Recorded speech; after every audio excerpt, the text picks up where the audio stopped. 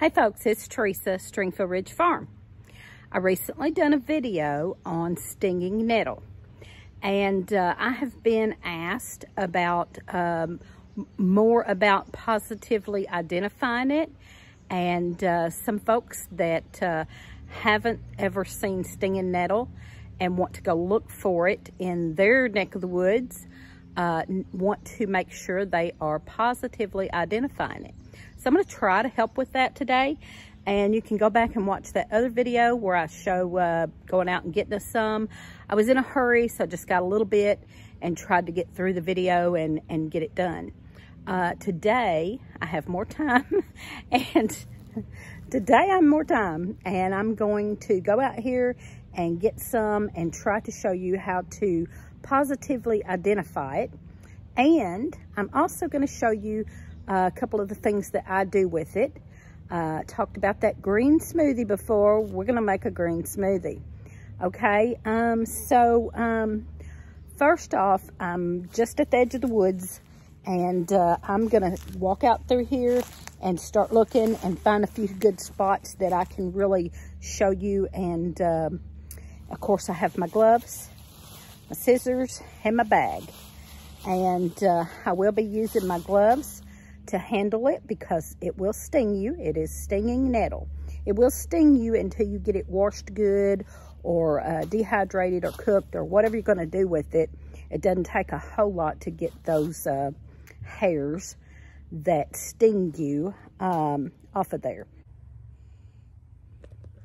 So here we go. This is the woods around our house. This is off the side of the house. There's Lee's shed, and there's the house up that way. But there's plenty of foraging out here. And me and Lee know a lot of it. We don't know it all. My dad taught me some. His dad taught him some. And together we know, you know, some. But there's so much out here. And a lot of it's medicinal or edible or both. Medicinal and edible. And good for you.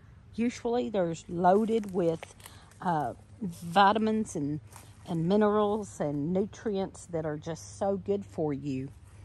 If I can get through the cleavers here, I got a big cleaver in my way here. So let me get through the cleavers, and we will look around here. Let's see. Lots of cleavers and lots of chickweed. That was the other thing I showed last time, was this chickweed. Lots of that down there. And of course, there is poison ivy and poison oak, and I am allergic to them.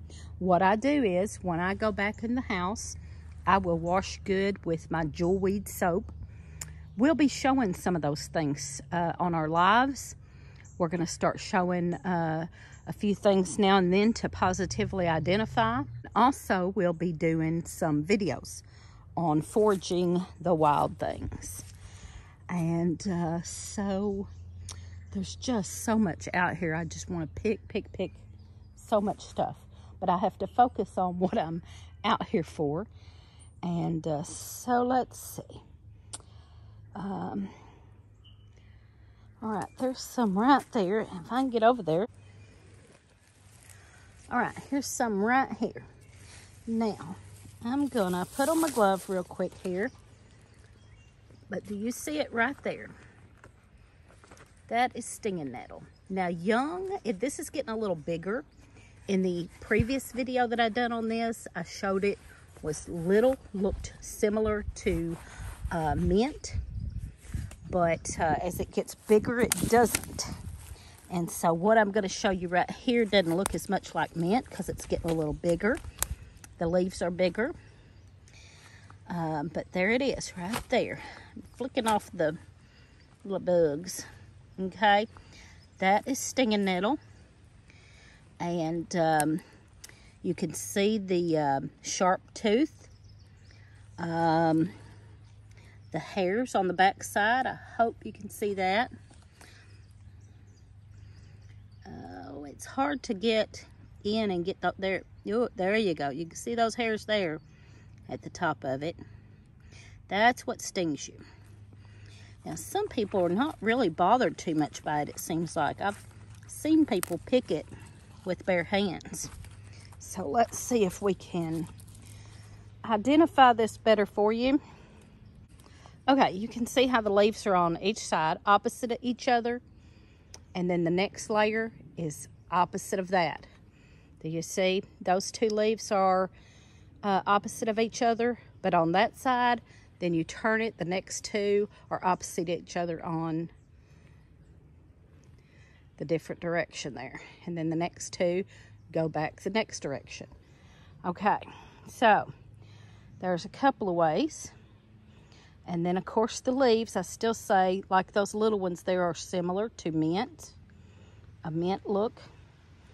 And there's the bottom, very veined on the bottom. Mostly the little hairs is what will tell you if you can't mistake the little hairs. And I cannot get the camera to show those hairs very well. Let's see, maybe there we go.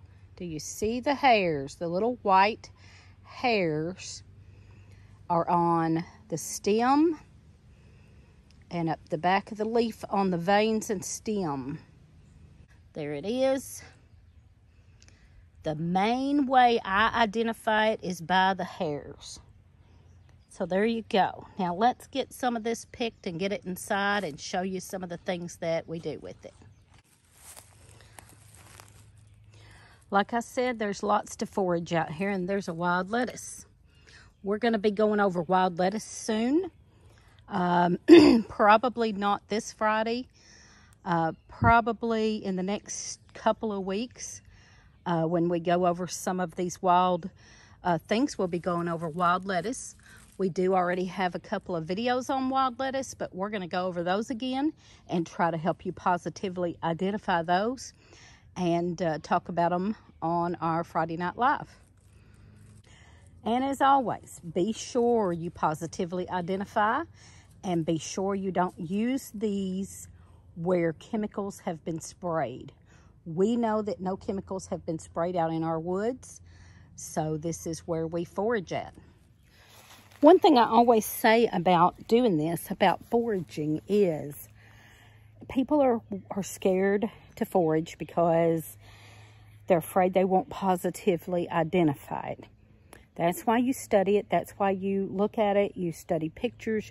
You watch several videos. Get you a book that shows how to identify.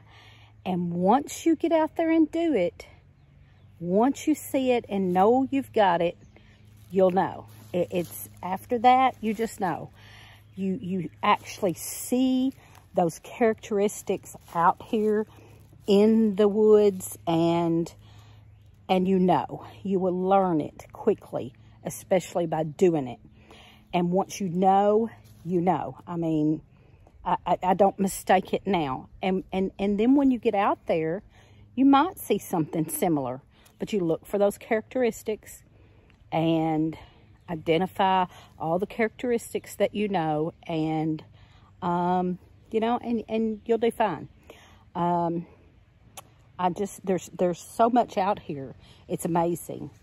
And once you do know some of it and you get out here and then you start looking around, and it's hard to resist picking everything. I mean, it's like I'm seeing lots of violets and, oh, like I said, cleavers and wild lettuce, and I just want to pick everything.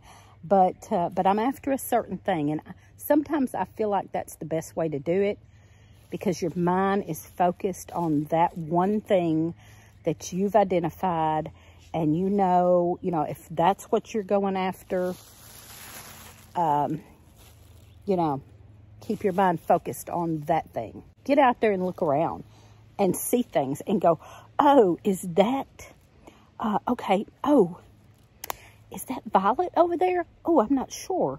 Let me get a closer look at that violet, you know? And then maybe you take a picture of it and you go back to the house and you take that picture you just took of it right then and start searching in your books or online and compare and make sure that's what it is, then you go back and pick it and start looking around and pick more and more and more of it. And you'll know. You'll know. Once you, like it sounds silly, but like I say, once you know, you know. So then you can find it. All right?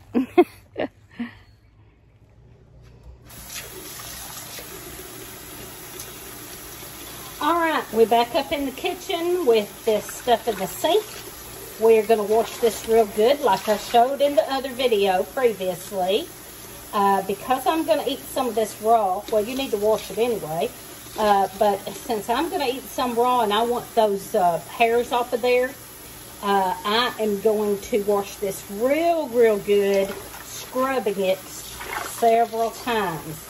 I'm fixing to put this in a green smoothie, and not all of it, of course, but and when you do, whatever you do with this, dehydrating it or whatever you do with it, will get the hairs off. So, but since I'm going to have some raw here in just a minute, I'm going to wash and rinse really good. The worst thing I found out in the woods was the skeeters. The skeeters like to ate me alive.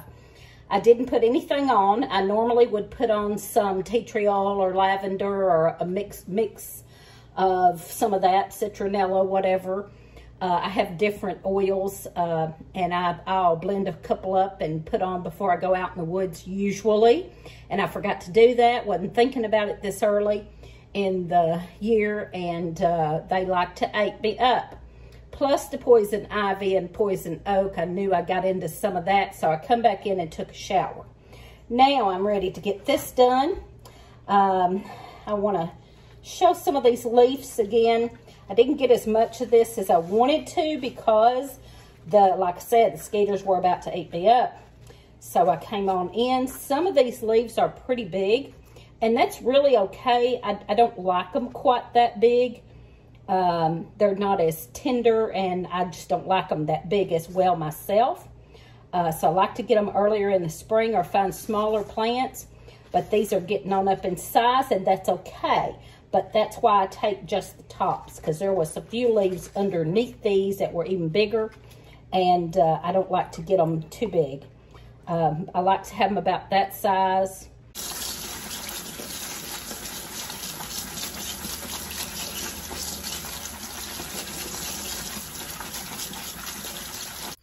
Okay, we're fixing to make this green smoothie up. I love a green smoothie.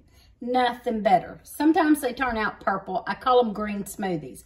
I like to use blueberries in them, so sometimes they turn out a little purplish, but I still call them green smoothies because they have mostly green stuff in them. Okay, so there's so many different ways to do a green smoothie. It's unreal. You can put anything you want to in it. You can use any kind of berries or you know, your greens, whatever you want, whatever kind of sweetener. This is actually some stevia that I grew, and that's all I have left. I really need to grow some more of that and get it dried up.